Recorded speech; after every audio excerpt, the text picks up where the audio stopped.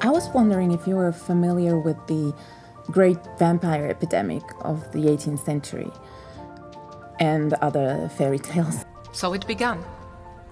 Mysterious death, missing persons, and even suicide. I'm surprised he wasn't already taken when you found him.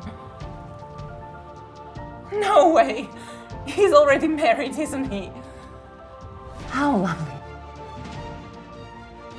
We were forced to dig out the decayed corpses of our brothers and sisters.